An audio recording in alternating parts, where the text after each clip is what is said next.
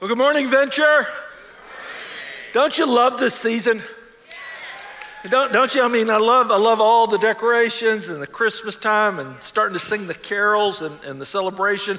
So appreciative to so many of you who showed up here to help us decorate around the campus, and we're getting ready for this season. And so we love that. And in light of Christmas, man, there is no better book that says Christmas in my mind than the book of Romans. No, actually, I promise you we're going to finish Romans. We're doing something a little bit different this year. We're going to finish out in Romans, and then we'll celebrate the Christmas story with all that we have coming at the end of the year.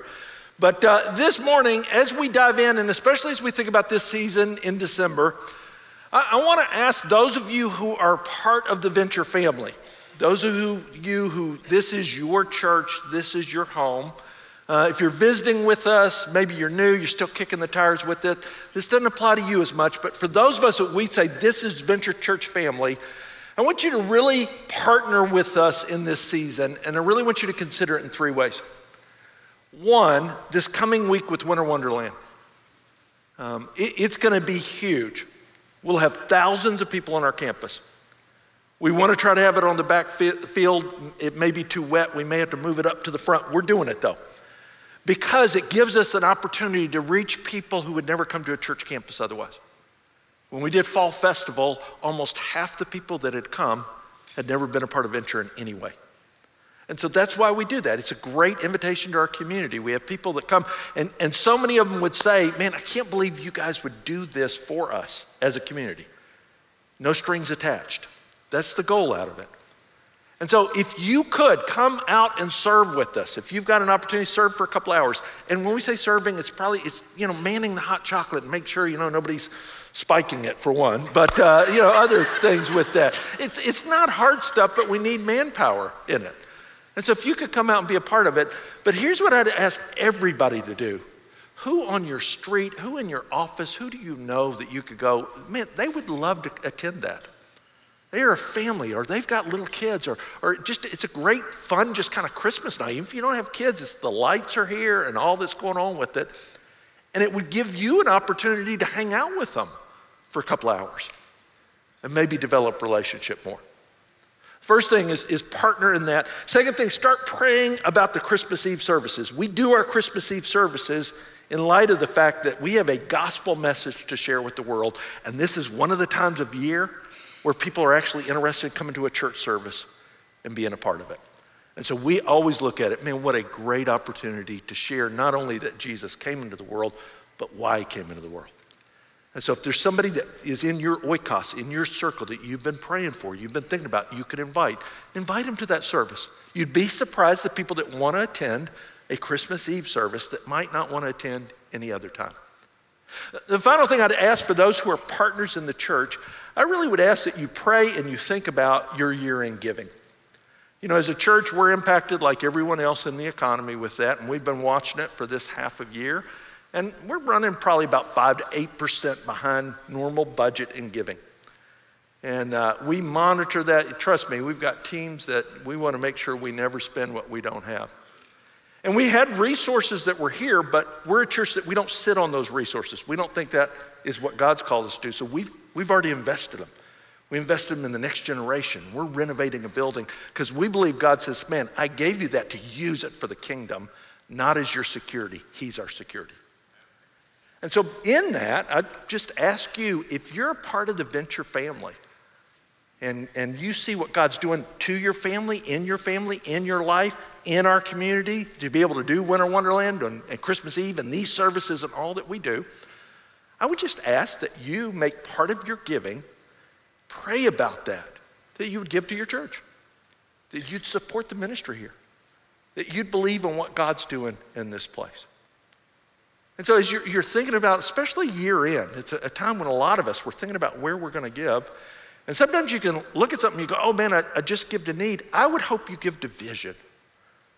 I would hope you give because you go, I want to be a part of how God's shaping the Bay Area and what he's doing through my church family in that. Hey, before we dive in the passage, will you just pray with me? Father, I do thank you. I thank you that you have filled this church with partners. You've called us as pastors, as leaders, to equip them to do the work of the ministry. And I thank you when I look around this campus, I look across this room, I look at each of the different ministries. You have given us partners who love to step forward. Lord, I pray in this season, would we be missional partners? Would we look at our neighborhoods? Would we look at our friends? Would we look at our communities and give them the opportunity to be introduced to Jesus Christ? Lord, I pray we'd be sacrificial partners for each of us. You tell us in your word to give, that generosity changes our hearts. And you tell us directly to give to you. And so, Lord, I pray in this season, I know so many people are impacted economically. We feel it across this body. We feel it across the Bay Area. But Lord, I also know that you're the source of our security. And so we give because you first gave to us. We give because you're Dad and you look out for us. So I pray even in this season, would you teach us when it would be really easy for all of us to pull back in fear, to trust you, and to be a source of generosity for this world. Lord, I thank you for your word. I thank you today as we dive into a part of your word and we talk about issues that frankly divide churches. Issues that can get people sideways really quick. And so I ask for your grace over me as I talk about them, knowing that we trust in your word. And we pray this in Christ's name. Amen. Well, hopefully my prayer maybe piqued your attention a little bit. That you're going, wait a second, Tim, what are these issues that you're talking about? And we're hitting at the end of Romans, a really important section of scripture. And it's really important because it speaks to one of the things that makes church so unique. It's one of the things that's different than the rest of the world. I love how Philip Yancey put it. He said, beginning with Pentecost, the Christian church dismantled the barriers of whether you were a man or a woman, whether your race was, your social class, that had marked all the congregations. You got a guy like Paul who as a rabbi had prayed, because the rabbis would pray this prayer every day. They would give thanks that he was not born a woman, a slave, or a Gentile. And then he would write these words, no, in the church there's neither Jew nor Greek, slave nor free, male nor female, for you're all one in Jesus. One modern Indian pastor told Yancey, most of what happens in Christian churches, including even some of your miracles, can be duplicated in Hindu and Muslim congregations. But in my area, only Christians strive, however ineptly, to mix men and women of different castes, races, and social groups. That's actually the real miracle. This diversity that across every section of life, that in any given church, you have this place where infants and grandparents and unemployed and executives and immigrants and blue bloods and no matter who you are, they're mixed together and they're united together. And it's becoming more and more rare in the world that you have any group like this that would be mixed across the different lines. It's the miracle of what only Christ can do in uniting us in the Holy Spirit. And what we see in that is in the church, unity is more important than uniformity. We're called to be unified, not uniform. And here's what I mean with that. When you look across the church, not everybody's going to be like you. They don't think like you. They don't look like you. They don't come from the same walk of life. And especially for those of us who get the privilege of living in the Bay Area, this is all the more true. It's one of my favorite things about Venture. is that we have people from all over the world in different places, and we bring different cultures and languages and perspectives out of that. In the church, we're called to be unified, but we're not going to be uniform. It'll never be that way. It can't be, because he's called people from all over the world. In fact, if you find yourself in a context where everyone's exactly like you and you all think the same way and you do the same thing, you're probably not in a church, you're probably in a cult. I mean, absolutely. Where suddenly we're going to now define life down to every single part of it.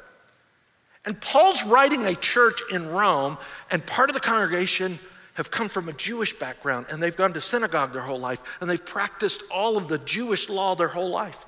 And then you've got Gentiles from different parts of the world that have practiced all things, and they've come together, and they're having some tensions of, how do we do this? And so Paul has to explain for them, okay, here's how you got to be in unity without demanding uniformity. Now, when I say this and when I teach on this, we're going to get down to the issues that he talks about. Some people go to the other extreme, that they go, oh, there's no issues we ever divide over. We're just all supposed to get along about everything, and you never disagree with anyone. And Paul goes, no.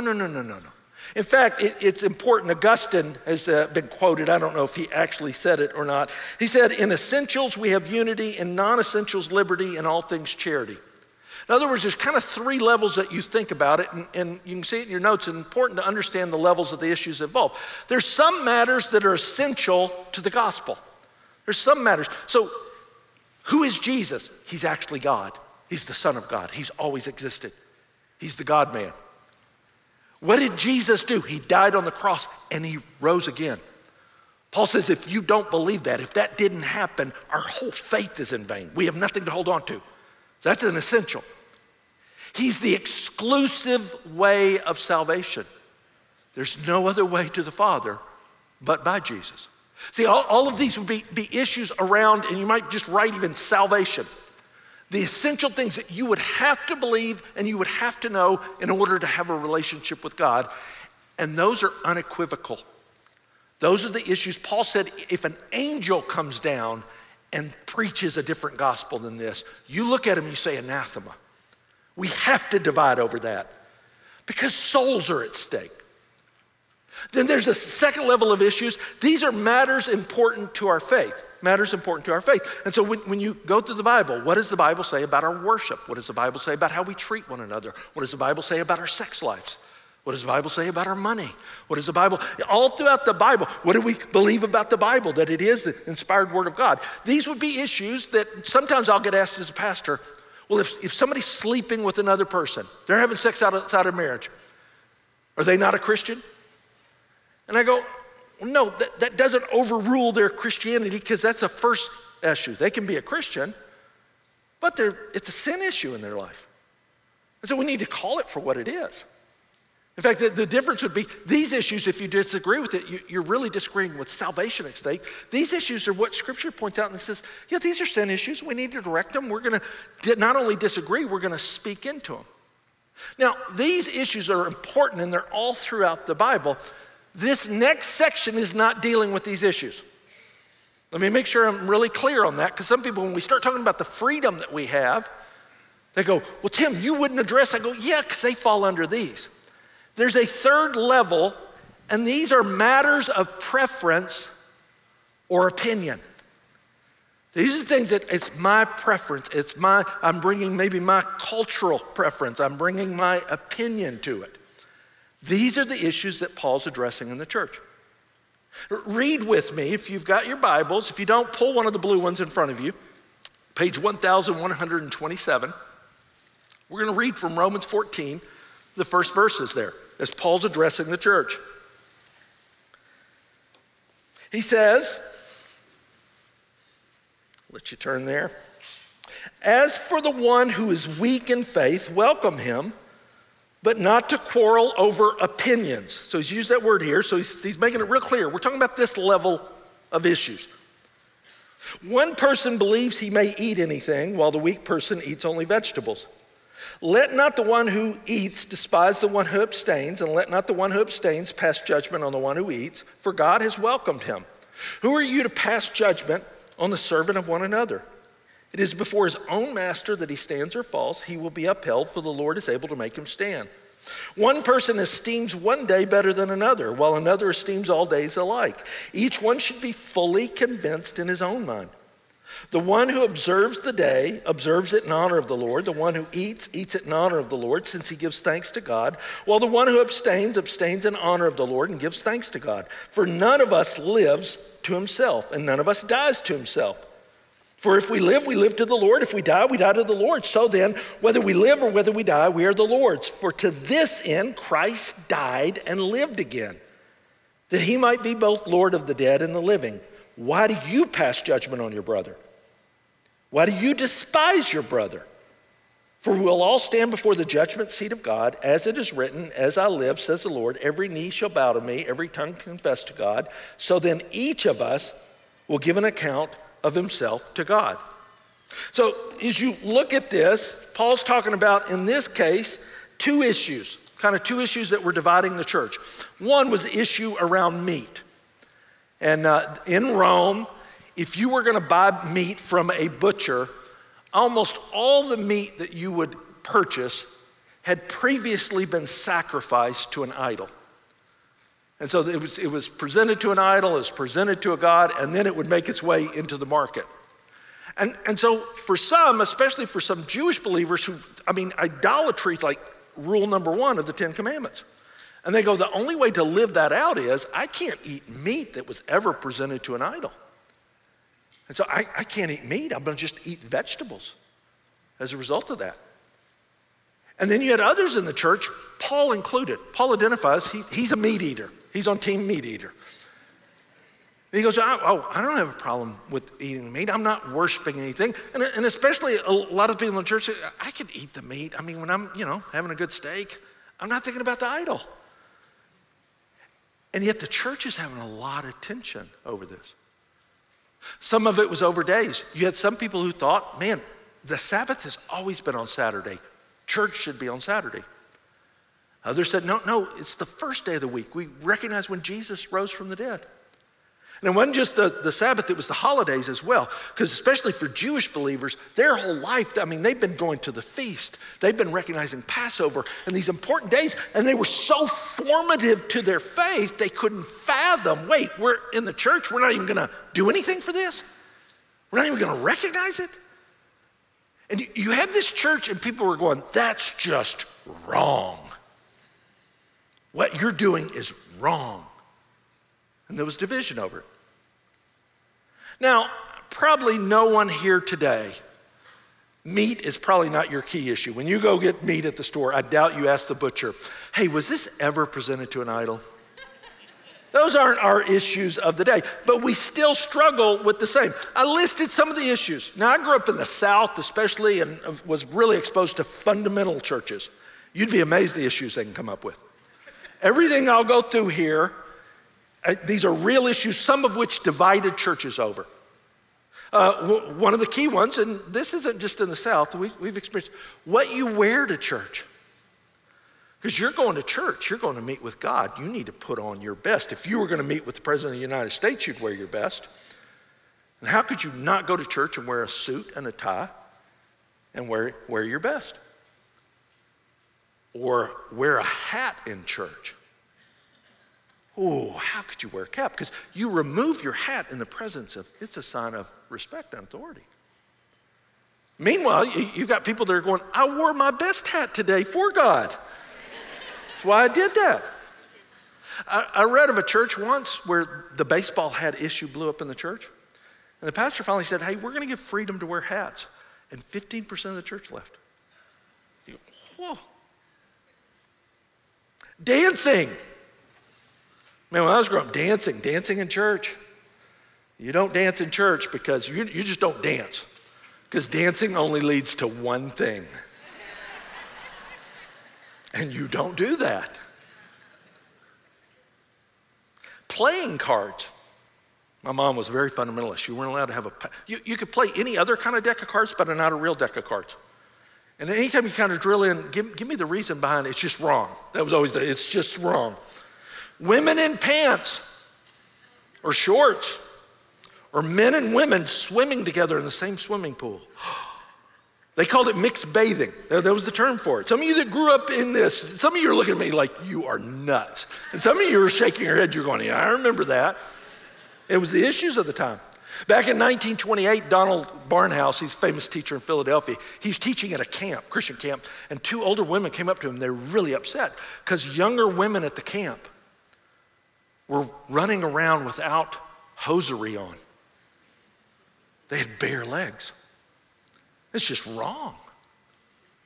And Barnhouse looked at him, he said, from what I can tell in reading scripture, Mary, the mother of Jesus, never wore hosiery in her life. He said, it's interesting because in history, if you look back, the first evidence of anybody wearing hosiery was in the 15th century in Italy when prostitutes started wearing them. They kind of started shrinking a little bit. He said it wasn't until, 18th, 19th century that in Victorian England that women wore them, and then they became a sign of virtue with that. Again, part of what he's kind of showing is some of these things, they change.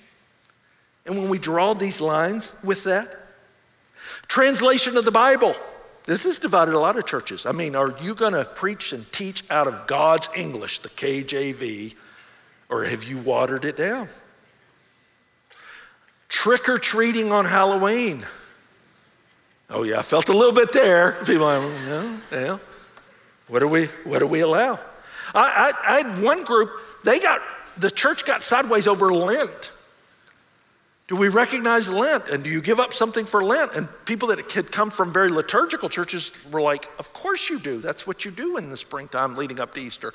And people that were kind of anti-liturgical were like, you're trying to bring things into the church.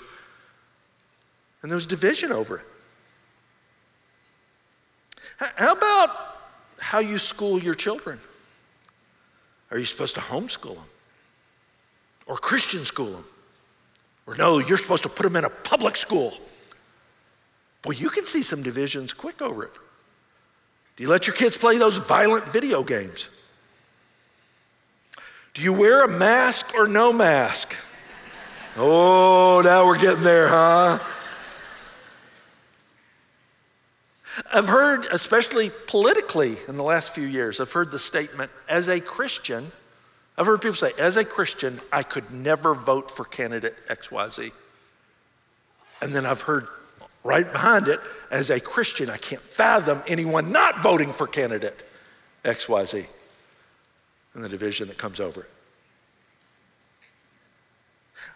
it. Probably the biggest one when I was growing up, especially in the South, was alcohol. And you can see, in our country, we've had a history. We had a whole temperance movement. It was in the Constitution. It was outlawed, and it was driven by Christians. The temperance movement around that. And you can see why 1 in 7 people that drink have serious problems with it. We've seen the devastation around it. The flip side of it, though, is there's not a scriptural prohibition. If anything, Jesus drank alcohol. And it was actually wine, guys. It wasn't grape juice. I'll just go on the record. He drank wine, and they spoke to it. But man, when I was growing up, especially, if you were a good Christians didn't drink. Maybe some of the liberal mainline denominations. But good Christians didn't. All of these things, it's interesting. These are all the issues that Paul says here. And isn't it interesting? A lot of times when churches struggle, it's over this line, not as much these. We can be in absolute agreement on these things and then divide over this. In that, there's one other thing you look at it. I love how Paul does this. In matters of opinion, there'll be different perspectives. Look, he puts 2 categories here. He says you have the strong. These are those that have the freedom to participate or engage, and the weak. Their conscience does not permit them to participate or engage. He says you can always have 2 categories of people around this. Strong and weak. And I love how he does it because it's very counterintuitive. We would be tempted, especially if you're legalistic, you kind of go, whoever doesn't do that, they're the strong Christians. Paul says, no, actually we're going to flip it around. Give it out of my own life. I don't drink. I personally don't. And the reason I don't is not biblically. If anything, I see a biblical case in parts of it. I don't because there's a lot of alcoholism in my family. I did when I was young, and I never handled it well. It was always bad. It just was not a good thing in my life. And so at some point, I just realized it's simpler for me to not. And especially, I buried a brother when he was 42 years old, and he died from alcoholism. And it pretty profoundly impacted me. And so for that, not morally, just simply, I just go, I don't. Now, my wife does enjoy a glass of wine. So we have alcohol in our home. I asked her permission, by the way, to share this. Some of you are like, boy, when you get home, yeah, no. And here's the reason why. She never had a drop till she was well into adulthood. She's never struggled with it, ever, ever. I've never seen her, ever in 30 plus years of marriage, that you'd even go, there's a hint of it. It's just have a glass of wine and she'd enjoy that with a meal. So we have alcohol in our home, and it's not something that I struggle with. I'll have a champagne toast at a wedding or that. I'm not like this fringe worried about it. But if Lee and I, if we were to sit down with the Apostle Paul and we said, hey, this is what I do and this is what she does, Paul would look at us and he'd go, okay, in this case, Lee, you're the strong one. Tim, you're the weak one. Now, he's not saying that I'm weak in my faith, I'm so far behind her and everything. He's just saying in this context, with this issue, this is how it would be defined, because your conscience doesn't give you the freedom to participate in that, and you've embraced that and chosen that. She does. There's a genius in the way he did it, because there's part of it. We're so quick, especially if you're on the legalistic side on things, you think that is an area of strength. And Paul looks at it and he says, well, on these issues, actually, you need to, every one of you, listen to your own conscience, but don't define yourself off of it. And so as you looked in the passage, he says each person should live according to their conscience before God. He says you're going to answer to God. And so you need to think about your conscience before God. On any of these issues that go along, don't just assume you do have the freedom. I mean, if you find yourself, and maybe it's alcohol, maybe you find yourself in a context that you go, man, I know other believers that do that. They're not your excuse for doing it. You have to listen to the Holy Spirit. And there may be something unique to your background. There may be something unique to your story. There might be a unique season that you're in with that the Holy Spirit looks at you and says, yeah, that's not going to be a part of your life. And you listen to that. Because if something is sin to you, then it is sin. Even if it's not a first or second level issue, if your conscience is telling you, man, I shouldn't do this before God, you listen to God. He says everyone needs to be sensitive to your conscience. Now, I say that, you also need to be open to growing where needed. Your conscience may have been shaped off of a mistruth. And so you see this in Scripture. Peter's conscience really struggled having a meal with Gentiles. Even though he had gone to Cornelius' household, even though God had called him to that, later Peter started struggling. He got back with other Jewish believers and they were like, man, I can't believe you're having meals with Gentiles. Do you realize what that means and what they eat and all with that? And so Peter started struggling in his conscience and he stopped having meals with them. And we see in Galatians 2, Paul confronted him over it. Peter, you're wrong here. That even though you're calling it your conscience, it's actually based on wrong truth. And so you need to grow in that. I remember when I was growing up, a Christian school and other parts, there was a movement that hit for a while that all rock music was sinful. And then I remember that they would show us in chapel, they would show us these documentaries, and they had this one guy, he was like, I've studied tribal music and what the drums do, and they're all demonic, because anytime you have drums in music and this, it's based on this. That's wrong.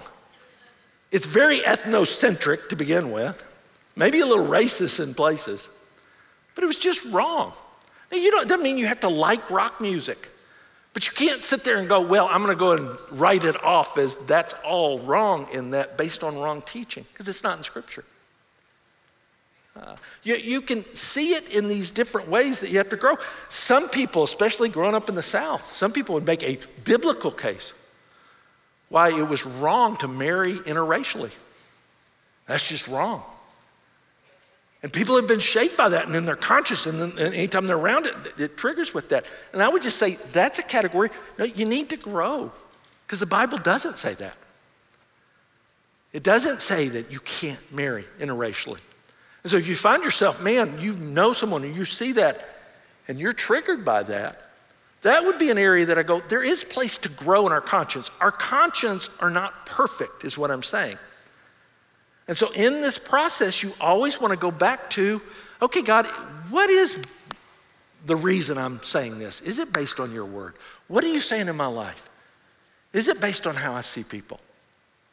See, all of this, and here's what I love, because we would love it if Paul would just say, instead of teaching us all this, if he would just give us 2 chapters of rules.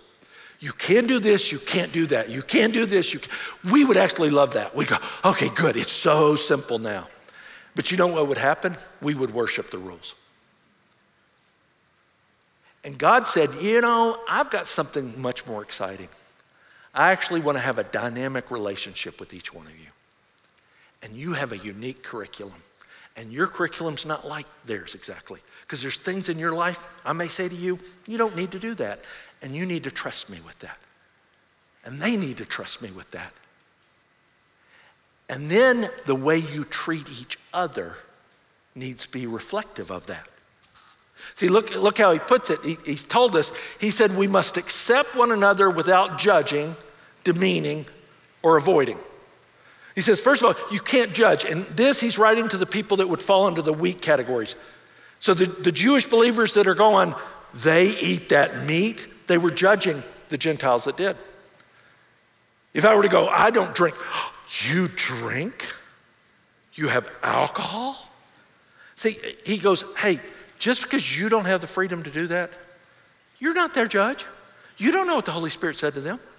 You don't know what God's saying. They're going to stand for him one day, not you. So stop judging people over these issues. Now again, let's be clear. We're talking about these issues, this level with these matters of opinion. Here's the other side of it. And he's writing to the strong. He says, don't be demeaning to them. So here's the flip side of it. Some of you love nothing more than getting together and you have a dinner party and you have a nice glass of wine. And you look over to, the poor sap like me that, I don't drink. And you go, oh, bless his heart. Oh, he's not as refined as we are. Can't enjoy life and Jesus like we do. You don't know. You don't know my story. You don't know what's going on. And so Paul looks at both sides of it and he says, hey, just cut out the attitude. Cut out judging. Cut out demeaning. Just because their curriculum that they're doing with the Holy Spirit doesn't match yours exactly on these matters of opinion. And to both, he says, and cut out avoiding each other. Because here's what we usually do. We probably don't say things about it, but we start segmenting our lives that the only people we hang out with are people that practice just like we do. And so, I'm not going to invite them to the dinner because we all like to enjoy this, and I don't know if they do. So it's just easier to avoid. Or I'm not going to be seen with people like that. Guys, do you realize Jesus spent his whole life, his reputation was based on the fact he hung out with people who did things that he didn't do? But he made it a purpose. He says, we're going to connect and do life together. And Paul says, in a church, you have to live this out. There's a great freedom that comes when you stop trying to judge. There's a great freedom that comes when you realize, one day they're going to stand before Jesus. And I love how Paul puts it. He says, we all stand before Christ and give an account for our lives one day. You don't have to worry about judging them. Because one day they'll stand before Jesus and he knows them better than you do. He knows the whole story. He knows everything about them. And so instead of you getting all upset or dividing or making issues, releasing some of these things and go, Jesus, you're in control of their life more than I am. And I need to think about what I do. He says, whether you eat or whether you drink or whatever you celebrate or whatever you do, are you doing it in a way to bring him the greatest glory? That's what you need to focus on. And I've learned over years of pastoring on issues, usually when I jump to quick conclusions on things, man, it just helps to stop and go, Jesus, I'm gonna trust you with this. Chuck Swindoll tells a story in the book, Grace Awakening. He was speaking at a Christian conference one week, and he met this couple at the beginning of the week, seemed nice couple. And but every time he would start his session, he'd see him sitting out there, and he said, like within 10 minutes, the husband would be sound asleep every talk. And so he kind of just clicked in his mind, oh, she must have drugged him to this conference. He doesn't really want to be here. He obviously doesn't take it very seriously. At the end of the week, after the last session, the wife came down and she said, it has been such a blessing to be here. She said, can I talk to you for a minute? And he thought it was going to be, could you help me with my husband who doesn't seem very interested? She said, I just want you to know what this meant to my husband. He has terminal cancer. This was his last wish. You're his favorite teacher. He wanted to hear you. And he's on such heavy medication, it makes him so drowsy. But I can't tell you what it's meant to him that we were here this week. Swindoll said he sat there and said, I've never been so convicted in my life. Man, how far I'd missed it. I would just say this in pastoring over years. When you're in a church like this and we have a lot of different people and a lot of different stations and things, we're gonna disagree. You're gonna see things. And our brains are real quick to assume, oh, I know what's going on there. I know that. Don't do that. It's an act of faith that you go, God's got them. God, they're going to answer to you one day. Now, if it's a sin issue in their life, if it's one or two, yeah, as a brother or sister of Christ, of course we step in and say, hey, I'm seeing something here. This doesn't match the Bible. This doesn't match what. That's an act of love. But if it doesn't match my opinion, man, out of love, you step back and you go, I'm not going to pull back from them. I'm not going to judge them. I'm not going to demean them. Because we're family. We're the family of God. Now, there was one other issue, though. You say, well, Tim, but what about people around if my activity causes them to stumble? And look, as Paul finishes the chapter, read with me. We'll deal with this last issue that he's dealing with here. So he says in verse 13, therefore let us not pass judgment on one another any longer, but rather decide never to put a stumbling block or a hindrance in the way of a brother. I know and I'm persuaded in the Lord Jesus that nothing is unclean in and of itself, but it's unclean for anyone who thinks it's unclean. For if your brother is grieved by what you eat, you're no longer walking in love. By what you eat, do not destroy the one for whom Christ died. So do not let what you regard as good be spoken of as evil. For the kingdom of God is not a matter of eating or drinking, but of righteousness and peace and joy in the Holy Spirit. Whoever thus serves Christ is acceptable to God, approved by men. Let us pursue what makes for peace and mutual upbuilding. Do not for the sake of food destroy the work of God. Everything is indeed clean, but it's wrong for anyone to make another stumble by what he eats. It's good not to eat any meat or drink or wine or do anything that causes your brother to stumble. The faith that you have, keep between yourself and God. Blessed is the one who has no reason to pass judgment on himself for what he approves. But whoever has doubts is condemned if he eats, because the eating is not from faith, but whatever does not proceed from faith is sin. So Paul says, okay, you're in this situation, you're not judging each other, but some of the believers, they would come together. Let's say they were coming together for a meal and you bring out the meat. And they're struggling in that moment because they go, oh man, this whole meal, everything we're doing here is causing me to stumble. Paul says in that case, he goes, I'm looking at you that are strong. Yeah, of course you have the freedom to do this. Of course you have the freedom to engage in it. But we would sacrifice our freedom for those we're causing to stumble. Because it's all about love. Chapter 15, he says that's what Christ did for us. He sacrificed everything out of love. So of course we would do that. If the situation came up, let's say one day I started really struggling. I felt like, man, I'm going to start drinking. And it's not going to be good. Man, if I went to Lee and I said, hey, I'm really struggling here, just even having alcohol in the house. And just watching you have a glass of wine, that's hard for me. I can promise you know what she would do within 5 seconds? It's all gone. Because she loves me. She's for me more than anything else. That's why I have no doubt about that. And Paul's looking at us, he says, hey, you guys are family too. So you don't want to make anyone stumble. Now, let me be clear on what stumbling is, because sometimes we equate that if anyone knows that you do that, so if anyone knew that you drank, they would stumble. Judging is not stumbling.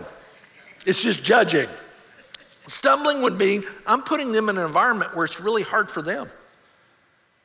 And so, like, if I had somebody over and, man, they've come out of alcoholism or they struggle with it, or maybe you're having a life group or you're together with it and, man, you always put wine out. And if they came to you in privacy and said, hey, I'm really struggling. I know everybody enjoys, but I'm struggling with that. Do you have to do that?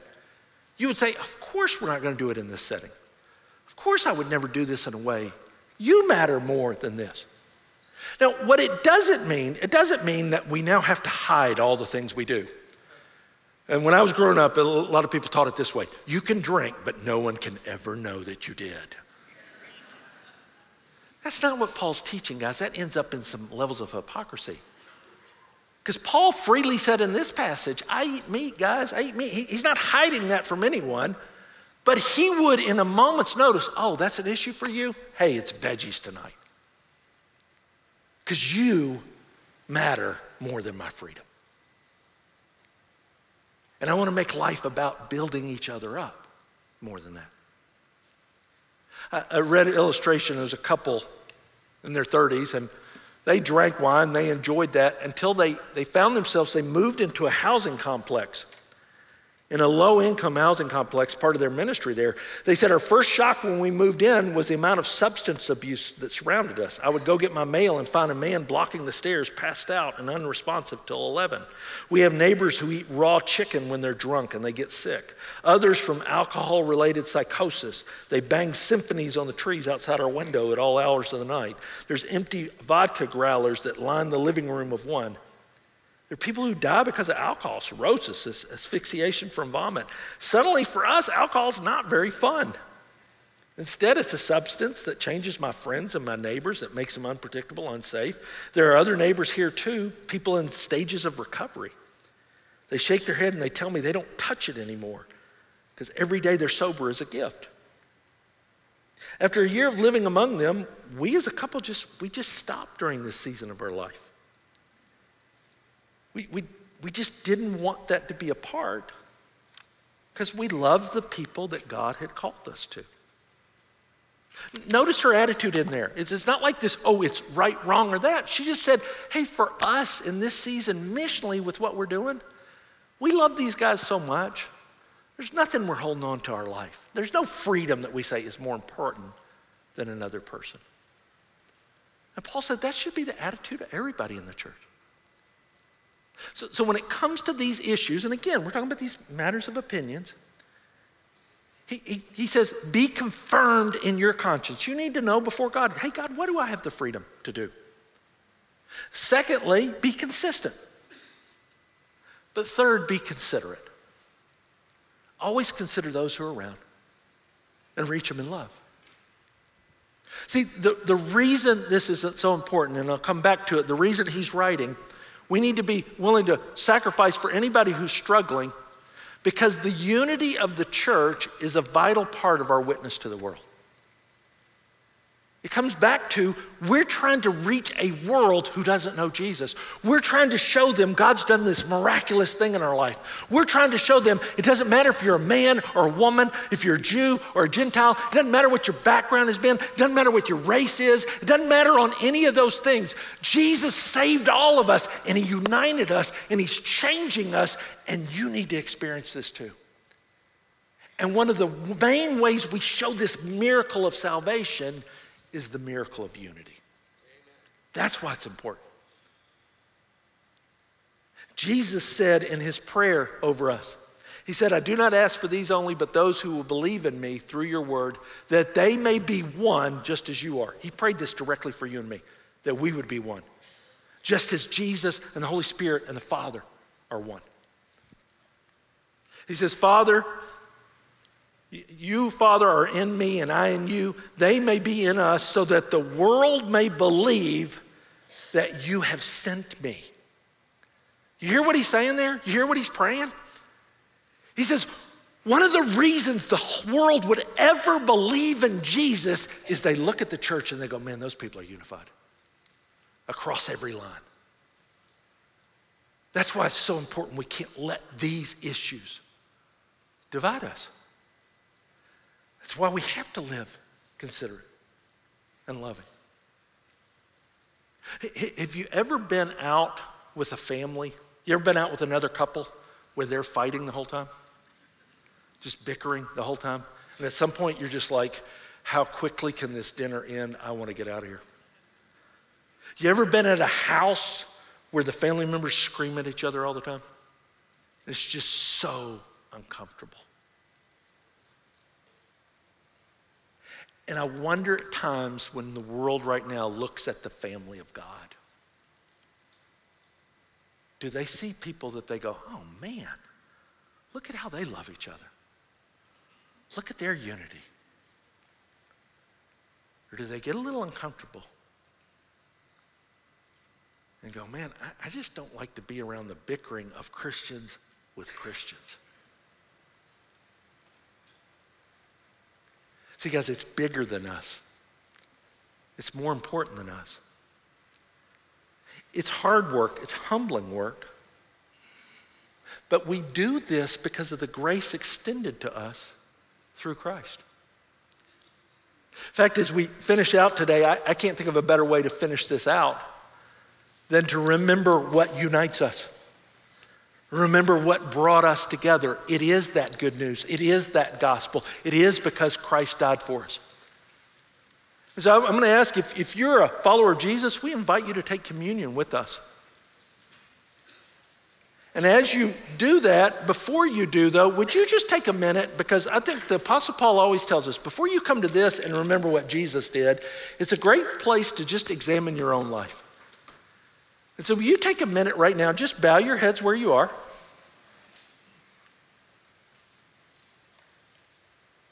And maybe today there was something that God has been convicting you in your conscience that you need to stop. That maybe it's right for someone else, but it's wrong for you. And just tell him, I'm going to give that up to you because I want to follow the conscience you've given me.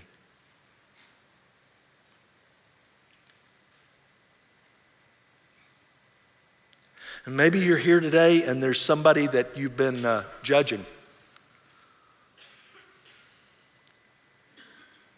And right now, you need to confess that to the Lord and say, Lord, I'm going to release them to you. I'm tired of being divided over this.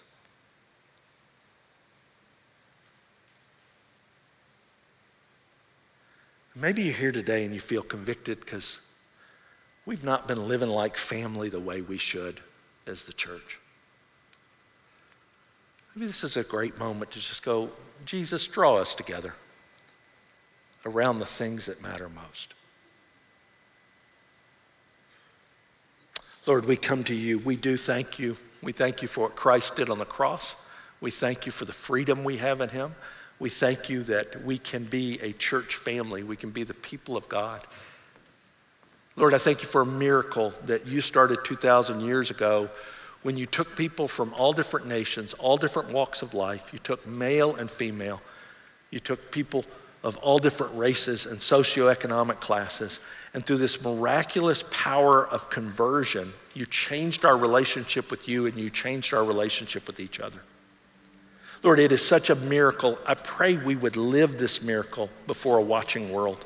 I pray that even as you pray, Jesus, that we would be one and people would believe in you because of what they see in us. And we recognize we struggle with this. We've struggled as a church over the last several years across this country and around the world. And so, Lord, my prayer now is even as we come to take this communion, we would remember what Christ alone did for us. And we would be united by the good news of who he is and what he's done. And we pray this in his name. Let's remember him by taking the bread. We are united because Christ's body was broken for us. Let's take and eat.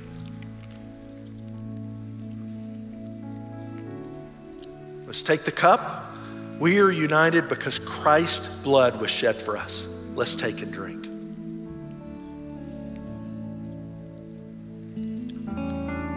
Hey, let's stand together and let's finish out an affirmation of who he is.